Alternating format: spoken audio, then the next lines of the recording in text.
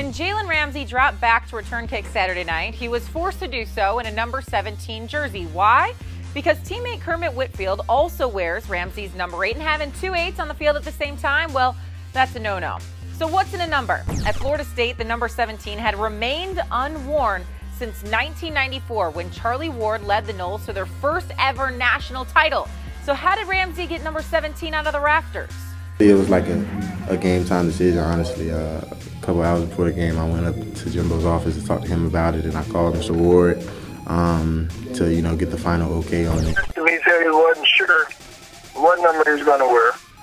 And I mentioned to him that, if he wanted to wear 17, he could. That's right. The Heisman-winning quarterback himself gave Ramsey his blessing, and now Seminole fans will get to see the iconic number every Saturday this fall. It's pretty cool stuff, Florida State. Pretty cool.